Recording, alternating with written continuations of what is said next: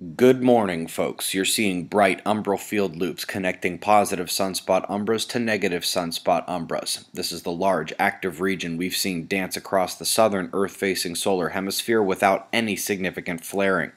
Reports of Type 3 radio bursts have been numerous, but still, no flaring to speak of, and that's unlikely to change as it holds magnetic form and departs the disk today. So there really is no surprise when we come to space weather news and see that X-ray flaring resembles the sun with no sunspots at all. But what it lacks in sunspots, it makes up for in plasma filaments. The eruption threats are these thin dark ropes that look jittery as they slide around the corona. We have them on the south.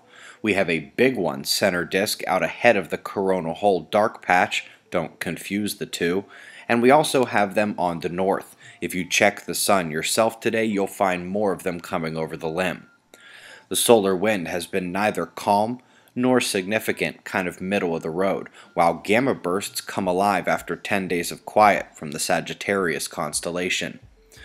Although it is still under construction, I might head over to quakewatch.net and just peek around. That's quakewatch.net. Observers will recognize what's going on there with a quite familiar design. Anyway, seismicity to remain high with this coronal hole facing Earth and the Venus conjunction just days away. We saw the Hindu Kush region of Afghanistan rumble well above average, and that's even with the potential downgrade from magnitude 6 range. Enough there on the list to at least be suspicious. Top stories. You likely heard about the Animas River turning yellow because of our government cleanup efforts backfiring. Well, the release of wastewater is far worse than they expected. It will linger for years, and it's heading for the Grand Canyon. Terrific article about fire delta year over year. Canada, Russia, and Indonesia way above average this year. If anyone out there favors the great expansion or great cooling demise of the universe theory, this article is for you, showing the death of light in our existence. I'll also share a weather.com piece on why we have so few hurricanes in the Atlantic.